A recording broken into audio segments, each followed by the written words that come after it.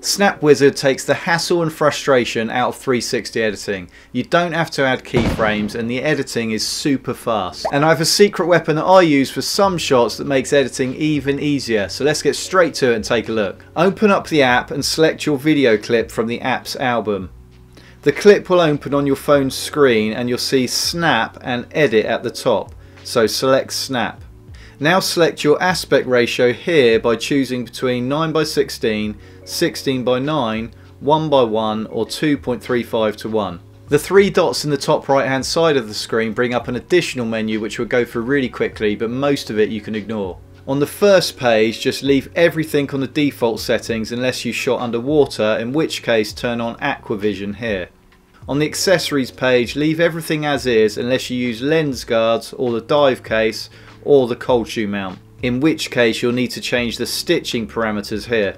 You can edit the whole of your clip or just a section of it, so scroll your finger along the clip thumbnails at the bottom to find the part you want to edit, or just play the whole clip from the beginning.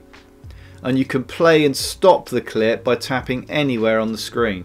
You can edit your clips in Snap Wizard in three ways. The first method is to tap the round circle and the recording will start, and you can then move your finger around the screen to change the direction of the camera, and you can zoom in to a natural view or zoom out to a tiny planet shot using the slider on the right hand side. You can also, if you prefer, physically move the phone around to change the direction of the camera. To create an inverted planet, tilt the phone upwards and then slide down the slider to zoom out and the image will be inverted. Remember, every move that you make on the screen once you start recording becomes part of your edit and part of your final video. To stop recording, press the record icon again. The second method is to long press and keep hold of the record button. The recording will start straight away and you can then move the phone around to adjust the direction of the camera, and move your finger up to zoom in and down to zoom out. This push and hold method is my favourite method and it works really well with my secret weapon, that is this, my spinning office chair. When I shot this video of Scooby, he was literally running circles around me and it was so much easier to follow him using this live real-time editing spinning in my chair. At the time I was using the original viewfinder mode, so there was no deep track. I used this method of editing to create these videos because it was much easier to follow the action.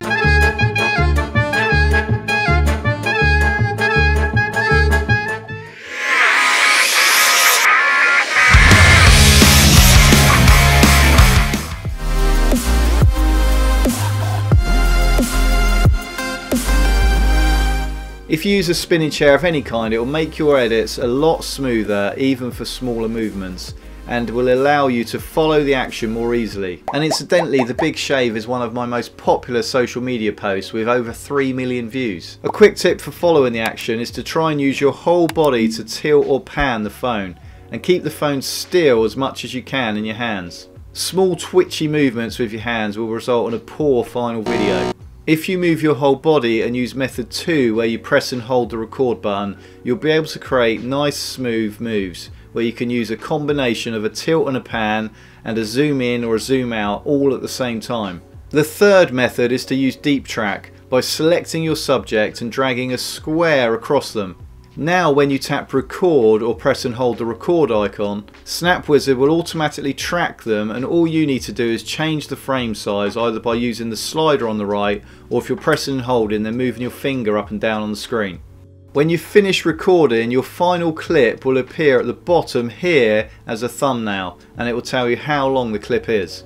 And the really cool thing with Snap Wizard is that you can create up to 20 mini edits from your original footage, all within the Snap Wizard window. To play back your clips, you simply tap the thumbnail, and you can now delete it here if you're not happy by tapping the bin icon, or you can trim it using the trim sliders at the bottom here, and the left one trims the start and the right one trims the end point. And when you open one clip like this, you'll see all of your mini edit clips at the bottom within the same window, and you can switch between them to trim them, and once you're happy, select the tick icon. When you're ready to export, click the export icon in the top right, and then you can either export all your clips as separate files directly to your phone's album, or you can select create a story, which automatically joins all of your edited clips together and you can then add music, filters, adjust colour, saturation, or change the speed, etc.